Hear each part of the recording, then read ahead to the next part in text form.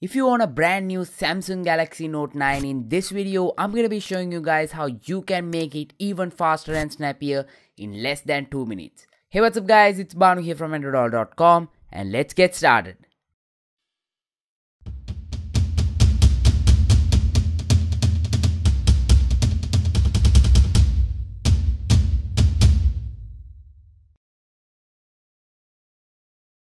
Alright, so the first thing that you need to do is you need to go to settings and then go to about phone, and from here you need to go to software information and then tap on the build number 7 times. Once you do this, the developer mode will be turned on. And in order to access those settings, you need to go back to the main settings page, and from there, now there is a new option called developer options. In this page, just scroll down to the middle where you will find window animation scale, transition animation scale and animated duration scale. Now click on each of these options and turn it off. Without completely turning it off, if you want some animations, you can make it 0.5. The default here is 1.